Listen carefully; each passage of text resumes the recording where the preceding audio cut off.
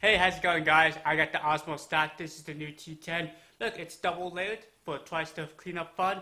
Just kidding. Alright, so in this video, I'm going to do the T8 up top here versus the 950. Which one to get? They're both the same price. So, I'm thinking here. Who knows? So, before we begin, check out this giant box. I'm actually going to be unboxing this later this week or in a couple weeks. So, stay tuned for that. Let's have some Ozmo fun now. Hey, check out my new table here. Isn't it fancy? Yes, unfortunately the wife doesn't allow me to film on the table anymore. I guess I make too much of a mess. What? I'm just a vacuum cleaner guy? I know. Okay, let's keep on going. So the T8 versus 950, they're both on the same platform, the 950 platform or the 920 platform. So they have 24 CFM of airflow. They also have 200 minutes, which is the industry leading standard. Most vacuums get anywhere from about 2 hours to about 150 minutes. So that's awesome that these 950 or the T8 have really long battery life. Also, they have a simple button design. I'll go ahead and show you that. So both these robot vacuums have a single button. Press it down once for play pause. You hold it down for 3 seconds and you can tell it to go back to its docking station. So here's a quick look at the T8 that makes it different from the 950. You see that AI/VI technology, that's the front-facing camera that allows it to avoid objects.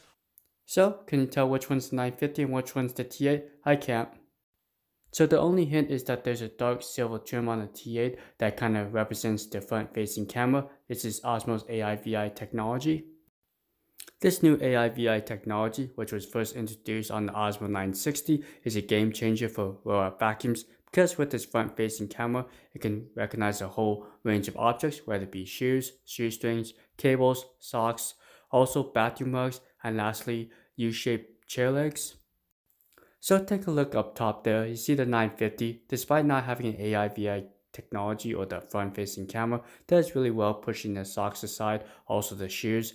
The only real threat is the cables and also the other robots. You can see that they don't like each other. They're kind of like the competitor of each other and they're just kind of bouncing around. Even though they're the same price, it's hard to tell which one's the better robot vacuum. So you may be scratching your head, why in the world is the T8 the same price as the 950 even though it clearly has that new AI/VI technology and exact same specs as the 950? Well, did you remember me saying that you should get the 950? Here's a couple problems with the T8. The T8 does have some mapping issues. I have noticed that if you physically move the T8, it does get the map distorted. I am waiting for an update from Ecovacs to improve the mapping. I have experienced this on the R98, my very first Ecovacs robot vacuum, so hopefully Ecovacs can improve the software so the T8 is more stable with the mapping. Okay, let's talk about some other features that the T8 has. Also, check this out.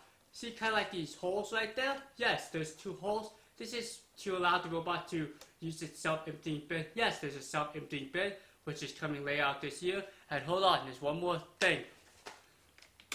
If I remove this mopping attachment, check in there. This is actually a special power port, which allows it to use another accessory. It's a vibrating mopping head.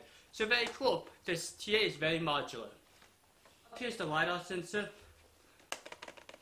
Can you guys hear that? This is a pressure sensor found on like the roadblock. So if there's low-hanging furniture, it actually tells the robot to back up so it doesn't hit a snobby thing. So I did do a sand challenge with the 950 and I attached a section only port that came with the robot vacuum. You can see it did fairly well, scoring about 70% despite only having 1600 pascals. Now down here's the QR code, very nice for pairing up a smartphone. Both the T8 and 950 have this feature. So, like both robot vacuums, you open up the lid and you can see the design here. I have covered extensively how all these functions work, but they're both the same. The dustbins are interchangeable, so is the filter. You got the red power button that turns the robot off. Very nice feature. You also have like a brush, where is it, down here, which allows you to clean the extractor bottle, and you have a Wi-Fi indicator and a reset button, and a special proprietary jack to hack the robot. Very nice. So much weight. Okay, I hope I don't drop these things because that will not be good. Alright, both the robot vacuums. You can see that they have the charging contacts, the extractor bars, they have the dual side brushes, the adjustable wheels, and the mopping attachments. One feature that all the Ozmo robot vacuums have is the ability to avoid carpet while the mopping pad is attached. Most hybrid robot vacuums don't have this capability. You have to use the keep out zone, and with the AI VI technology, you can easily avoid these types of socks. Let's see how well the 950 does with the pickup challenge of these Orbeez. Now, the 950 doesn't have the front-facing camera, so you can see how it maneuvers around these objects, kind of push them aside, even though it can't physically see them or go around them. Now, with the cables, this is probably the hardest part of robot vacuums, is they do tend to suck them up, so you want to make sure you pick up the cables.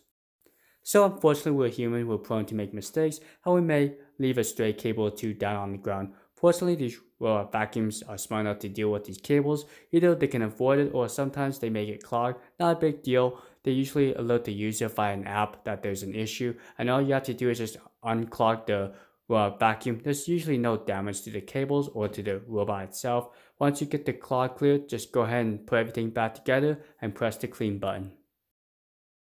Okay, so here's the T8 with its AI VI technology, that front-facing camera, being able to recognize these objects on the ground. Now, one thing to know if you look closely is the side brushes do stop when they get near an object. This is to help avoid entanglement. So the T8 does fairly well avoiding these objects until it forgot that there's a couple cables on the ground. I think this is just an error with the camera. Sometimes the lighting affects the ability to see, or sometimes it just completely forgets where an object is. Hopefully a software update can fix this. So one special feature is the app will let you pick up all the debris and you can actually have the robot clean up just those areas. Very cool feature. Now you do have the option to turn off the AI VI camera altogether.